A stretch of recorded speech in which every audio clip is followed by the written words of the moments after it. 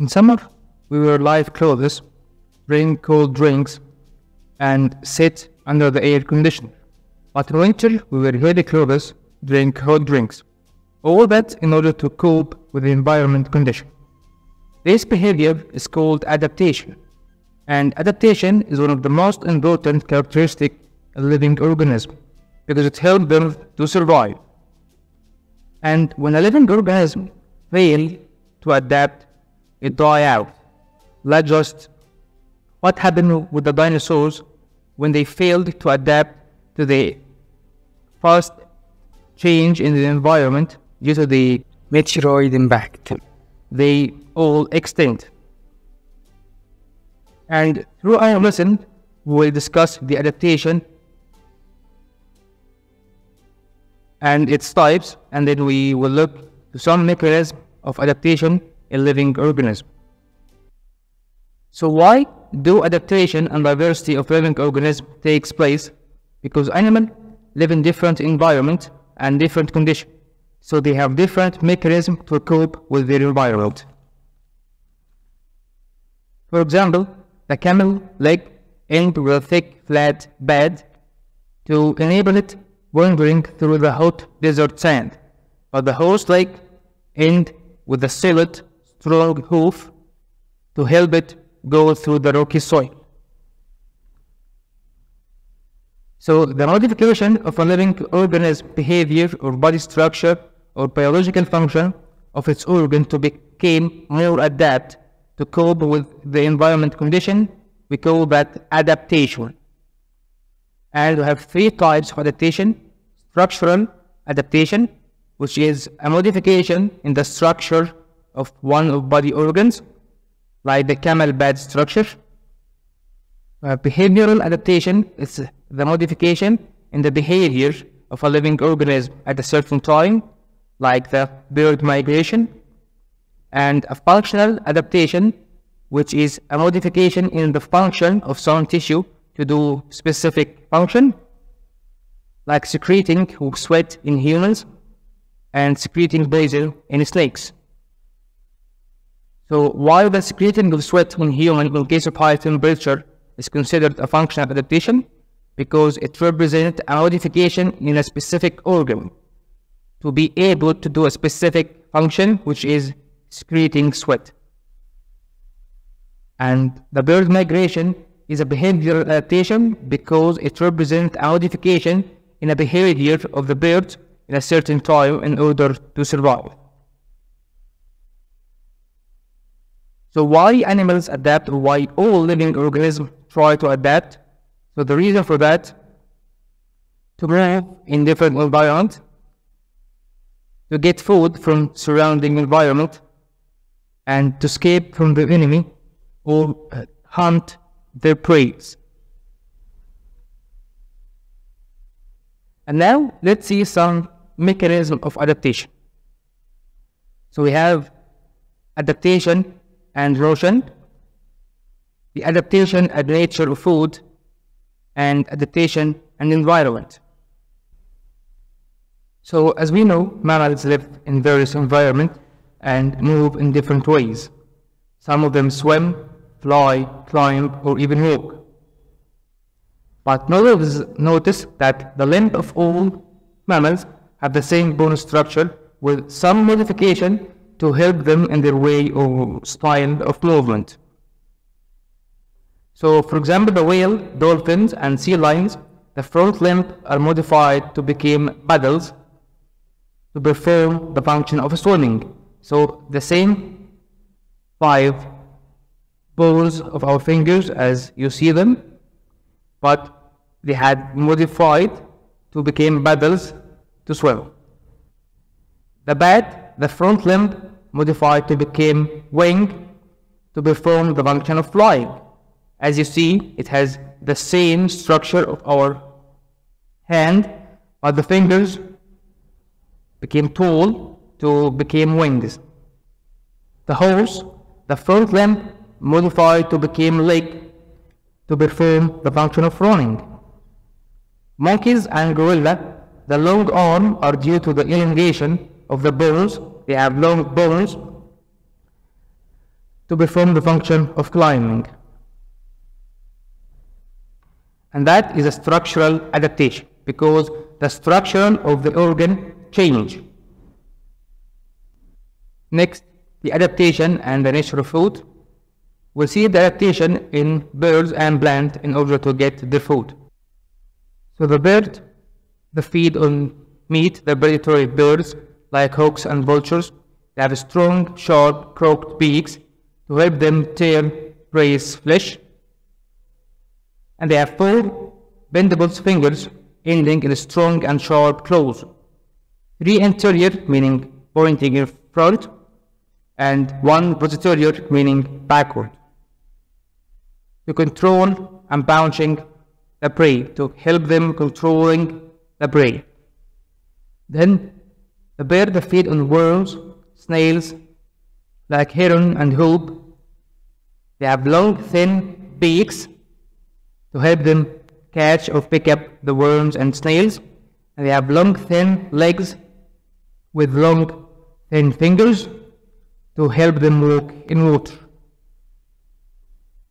And the bird feed on mussels and fish like ducks and geese. They have palm legs to help them swimming, the palm legs, and they have indented beaks to help them filter food from water. And that also is structural adaptation. So what if I told you that there is a plant that eats flesh, a predator plant? Would you believe me? So let's see. We call them insectivores, because they are self-feeding, autotrophic, meaning autotrophic, they make their own food through photosynthesis, but they can take the nitrogenous substance from the soil, so they take the protein from outside source like insects, like Drosera, Dionia, and pitcher plant. And some of the leaves in those plants are modified to help them capture, digest, and the insect, and then absorb the nitrogenous substance they need. It's said sometimes it takes a wrong turn to get you to the right place. But landing up in this nightmarish neighborhood is purely a stroke of bad luck. For these Venus flytraps are hungry for flesh. With just a touch to one, and then 2 of the microscopic haired triggers, the plant's jaws trap the prey,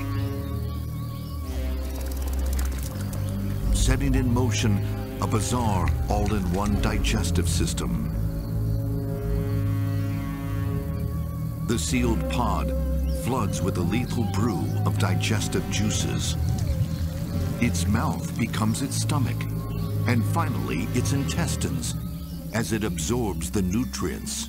But this isn't the most efficient system, for a missed meal means energy wasted. High up above the flytraps, fellow carnivores, the pitcher plants, are a little more proficient. They're passive hunters firmly rooted in one spot. These plants make no attempt to hide in ambush.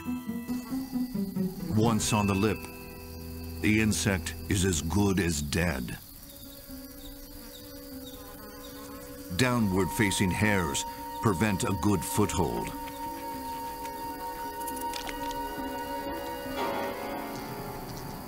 The toxic nectar drugs them.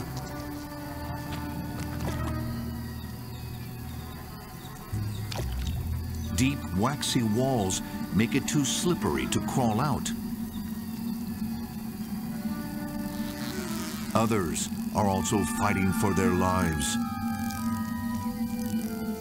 All the while, without their knowing, they're already part of the digestive process. Their remains will soon become part of the existing graveyard. The greatest guzzlers belong to the tropical pitcher family. Sporting deep tubular pits filled with flesh-dissolving enzymes It's like an open-ended stomach.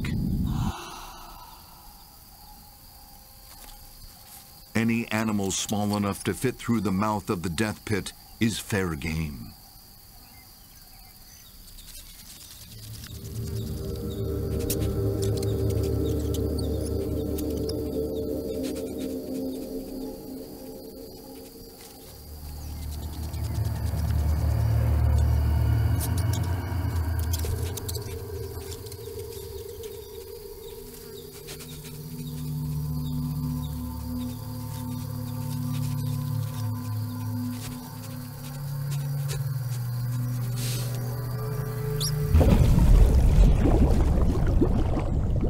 Victims die by drowning, while their flesh slowly dissolves.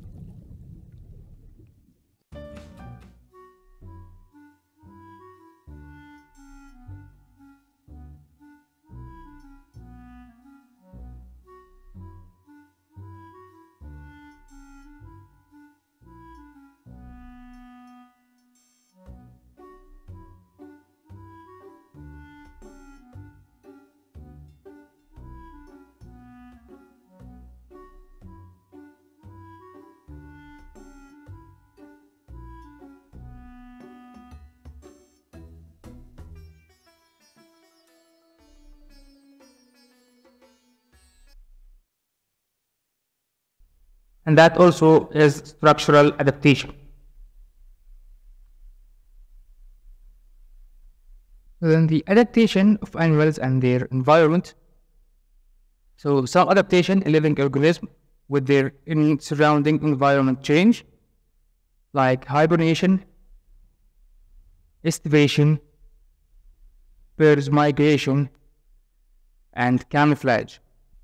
Hibernation is the behavior through which some animals stay dormant and stop most of their vital activities to avoid the low temperature in winter. Like some lizards, insects, they hide in burrows during winter. Some toads, frogs, they bury themselves in the mud, stop feeding, and even lower their heart rates to survive the winter. And in spring, when the environmental conditions become favorable, they return to their normal activities. Estivation is like hibernation but happen in the summer. So estivation is the behavior through which some animals stay dormant and stop most of their vital activity to avoid the extreme temperature in summer. Like jerboa, it's a rodent animal, the desert snails, and some insects. Bird migration is the inherited behavior in some species of bird, where they migrate from cold for reproduction. And all that is a behavioral adaptation. So hibernation, estivation, and bird migration are behavioral adaptation because they change the behavior in certain times in order to survive. Last thing, the camouflage. It's the ability of some living organism to be hidden from their enemies or to capture their prey in their surroundings. Like the leaf insect, it has structural adaptation because the camouflage came from the change in their body structure. The stick insect, also a structural adaptation because the camouflage came from the change in their body structure. And the chameleon, the ability to change its color, it's a functional adaptation because the scales has a modification to do that change of colors.